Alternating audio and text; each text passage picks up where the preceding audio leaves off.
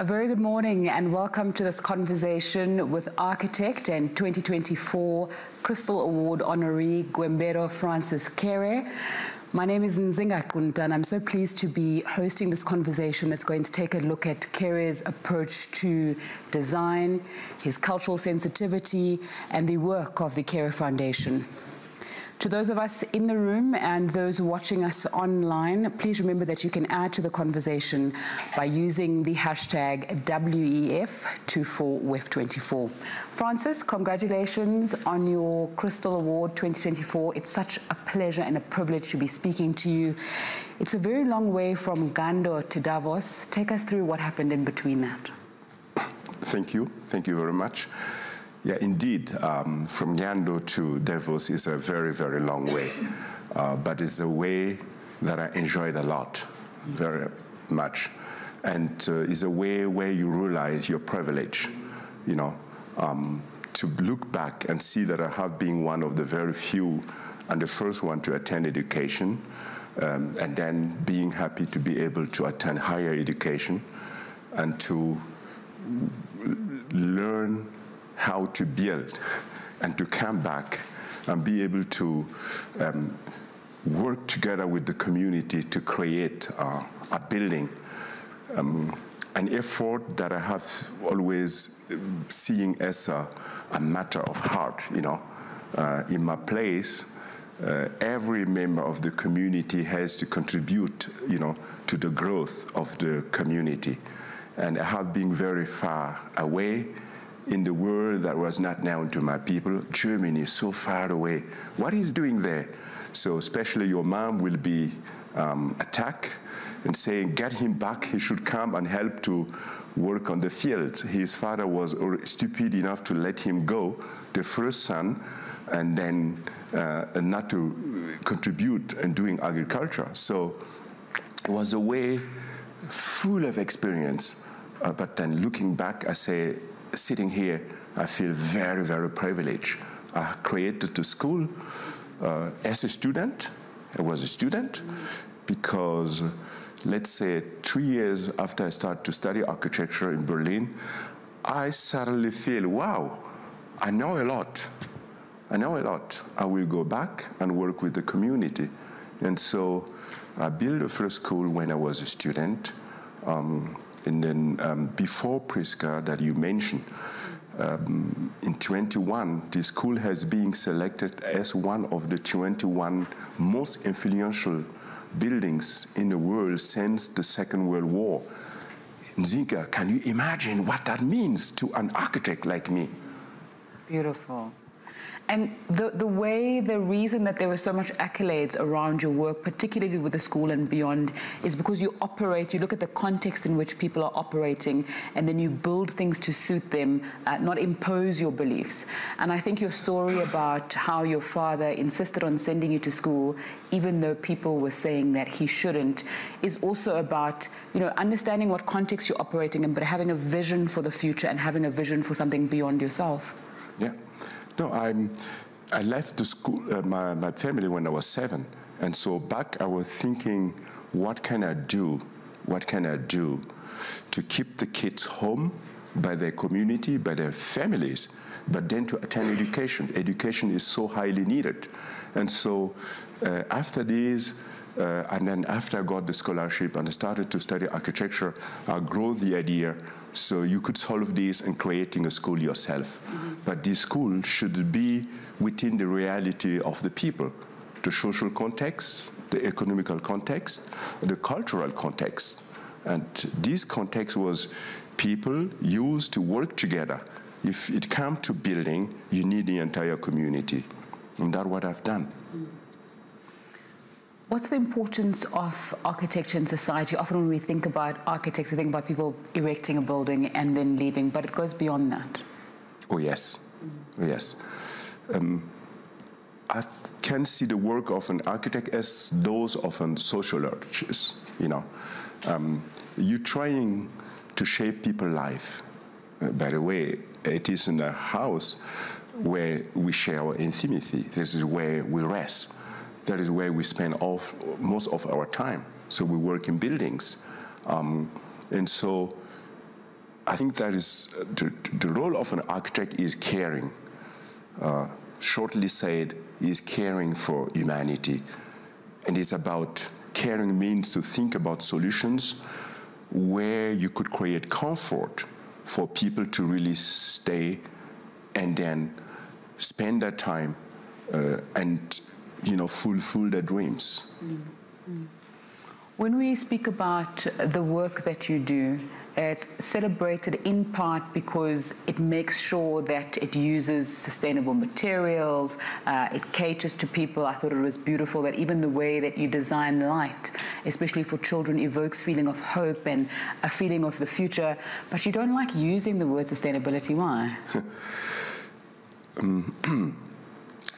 No, because when I start to do, in my mind, I was thinking like my family, my community was thinking, just take as much as possible what nature is giving to you, just what you need, and to make sure that it's healthy to the community, but to the users. And so I was looking back and say, okay, what is the most available in the village was clay, and there was traditional knowledges. And I tried to apply these and just work. And I start to say, okay, we had not a lot of money. What can I do? I will try to get everyone in the community be involved. So everything that I did came out of sheer necessity.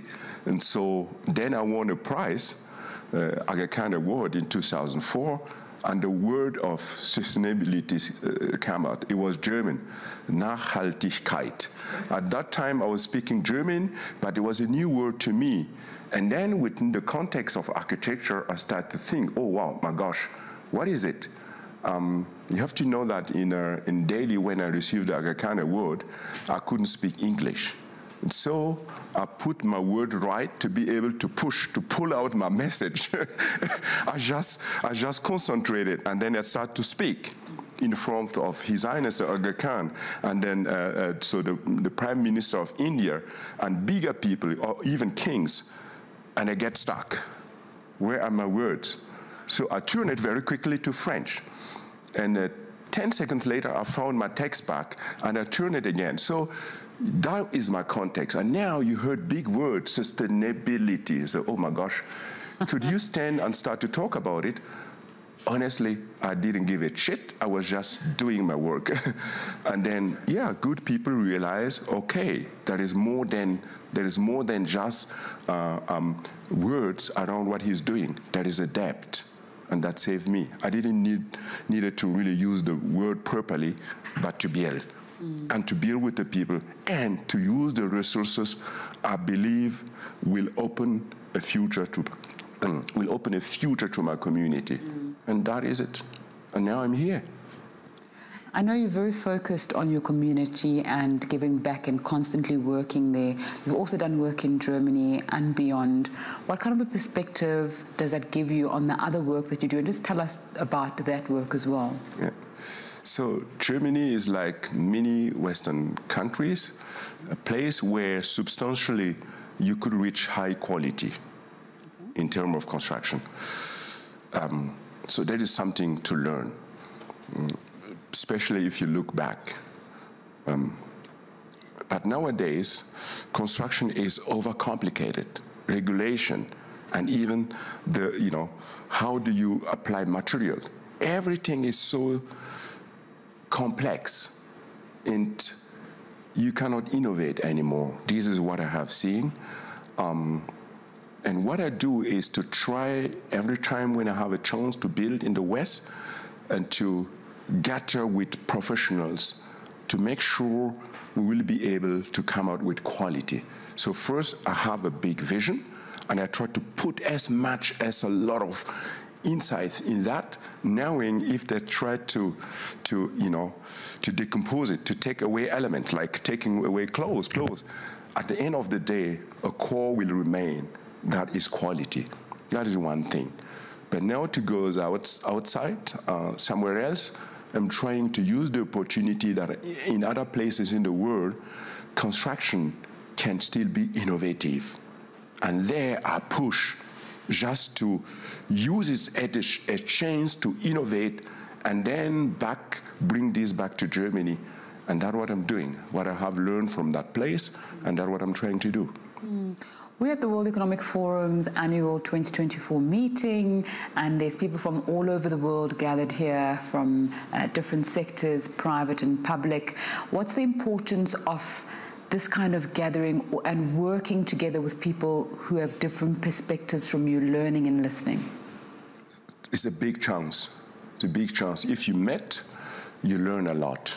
If you have a chance to listen to people, to discover their journey through their profession in the world, and from that place, you learn a lot. And it's a sort of encouragement, you gaining new ideas, but also encouragement, and then to know that you're not alone, and ideas of other people can help you make your own ideas stronger. Here, let's say it or repeat the words of Mr. Schwab, who said yesterday, we are in the global village. There's so many people from diverse horizons and also professionals, and we could learn from there, from their experience, and to be able to do our own work, to make our own work better. Tell me about the work of the Francis Kéré Foundation. I don't know how much time we have. Yeah, yeah. No, the Kéré Foundation is something that was born out of sheer necessity. Okay? I was a student. I had a big heart for my community. I wanted to give them a school. I was a student. I could design, but where to get the money? And so that is personal. People start to advise you to people that could be potential donor, really. At that time, except to the very extremist party that I didn't meet in Germany, I met every political party looking for, I have an idea to build a school in Africa. And wow, in Africa, you're so naive, it's so corrupt. What can you do that? You think you could do something? I didn't give up. I met NGOs in Germany, running, trying to explain why there is a need for me to build a school, and then there is a rejection. Why you are not the government, and you're a student, why should you do that? Why you don't wait? I have been facing all of that. And one day, I stopped. Everyone that was advising me to someone else, I said, hey, what about yourself? You could support. So I honestly started to push my colleague to smoke less or drink less coffee, but fund my project. And so out of this idea, people start to put money in a box that I designed for the school, like a mock-up of the school has been used as a box to collect money. And then suddenly someone said, oh, it's illegal to collect money like this in Germany. And I said, oh, wow, illegal, okay. So you cannot give me money, I find a way to get money. And you say it's illegal. No, it's not forbidden, you need a structure. And so we created the foundation called Schulbausteine für Gando e.V., which means construction bricks for the school in Gando, which is very, very long. And but it was the structure that allowed me to raise money. Honestly, I got $50,000 at that time, and I started to build a school. So the Kéré Foundation is a non-profit structure that I founded as a student to be able to do my work here, to build a school. Later, the school was so successful and that you couldn't escape. So it remains. But then, with the growing success of my architecture, there was still a struggle to get the money. And friends of mine started 6 years ago to say, you're famous. I said, who, famous? What means famous? Come to Gando and you will understand that I don't give a shit of these things like this. There is still a lot to do. No, Francis. It's important that you connect the name with the success of your architecture, the name of your foundation with the success of your architecture. And they said, why you don't call it Kéré Foundation? And so we call it Kéré Foundation. It is English, it's very cool. But now the fact is there's still a struggle, but I have to say I'm very privileged now. I have like a client that are really looking forward to support this structure. Mm-hmm. So this is a structure that I will still use in the future to share my work to the world, you know, to my fellow Africans, but to the world, and you know it. I'm obliged to use this success to gain more, and I will use this through the Kéré Foundation. Mm. If we're talking about the world, and a little bit early on, you and I were talking about context, with the geopolitical tensions and challenges that we see, there's a lot of uncertainty even when it comes to climate, inclement weather as well. What's the role of architecture in cities, in helping communities cope with these risks and also adapt to the changes that we are seeing on so many fronts? Mm-hmm. Well, this is a big question, Zinga, very big. I think in the time we're living now today, it's very difficult to be able to find a solution or to show a way to go through. That's why I will try to stack in that what I'm doing, because I believe that everyone in his field can do something that help make a difference. If I'm looking back to the work that I have done, my work is capable of giving a job to minimum 100 to 200 young people. Okay? Few people knows that, because I have created sort of workshop.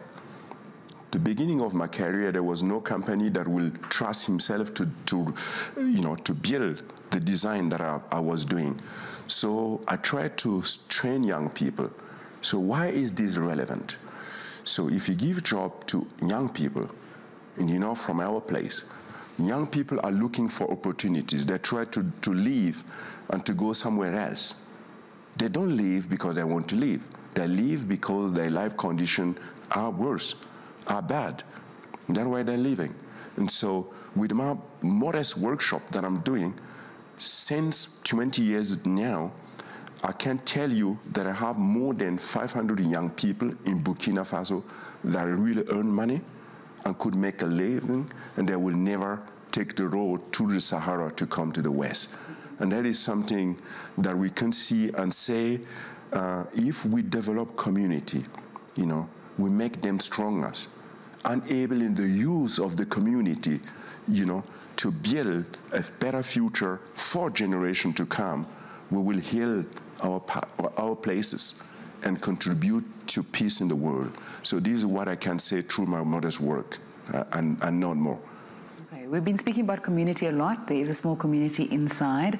I know we have about 10 minutes to go before we wrap up. I wanted to check if there were any questions from the floor. I don't know if I'm allowed to do that, but I'm going to do it. There is questions to the floor. If you do have a question, please can you raise your hand, let us know where you're from, and we'll try and get it answered.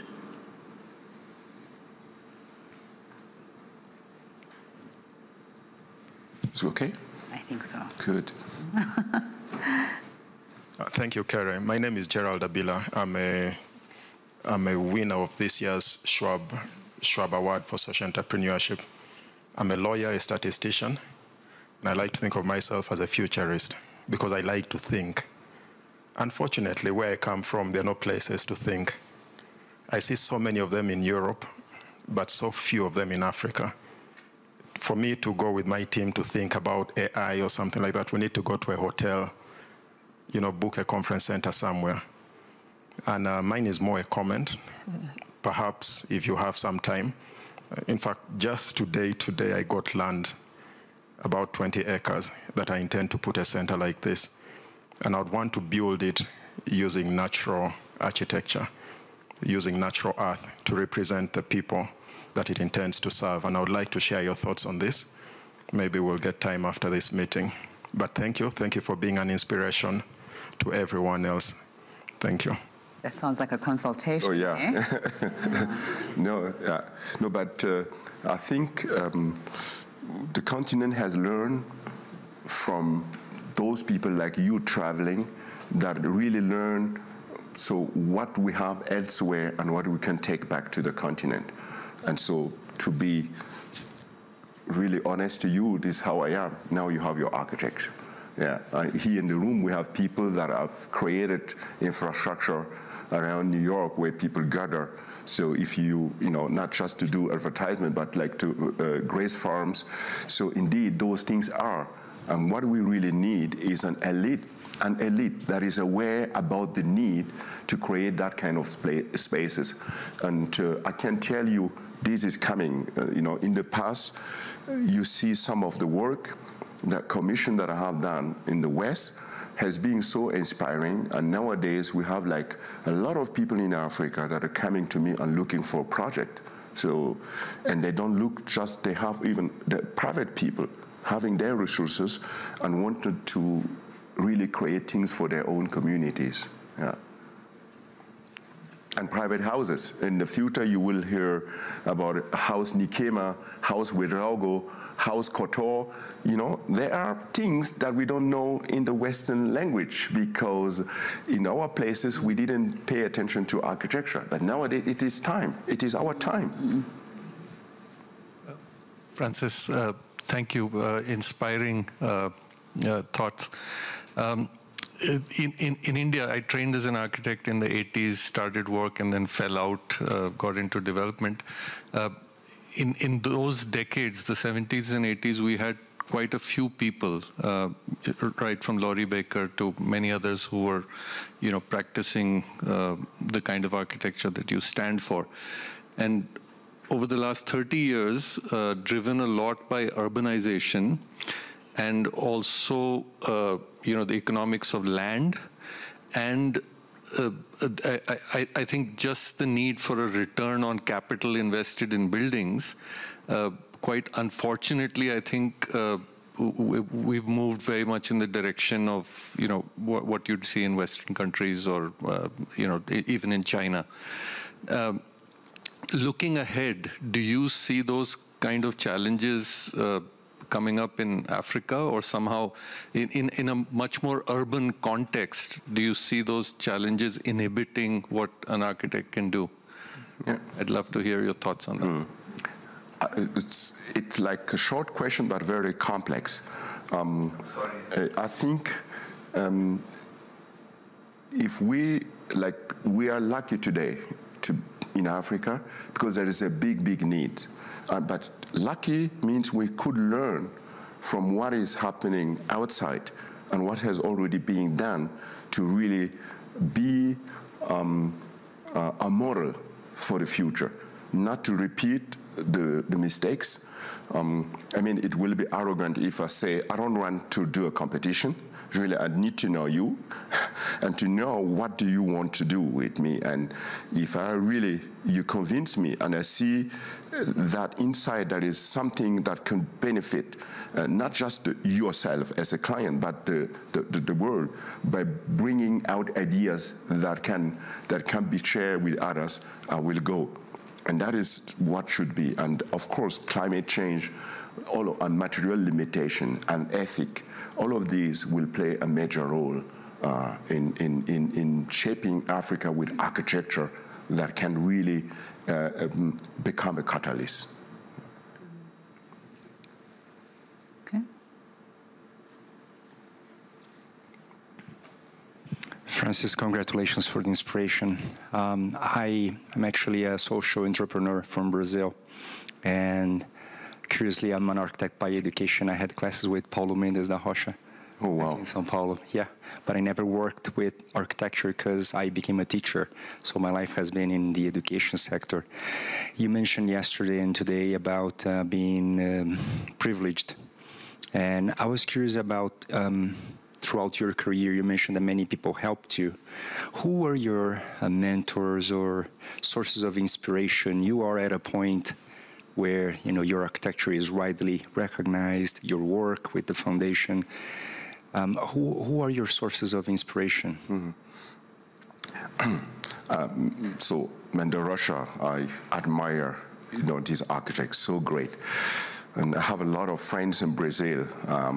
And so No, I want to use these to say, if I'm looking to the work of Niemeyer, Mandela, and whatever, I want to say, don't feel sorry for me or pity, like because I'm working on the social.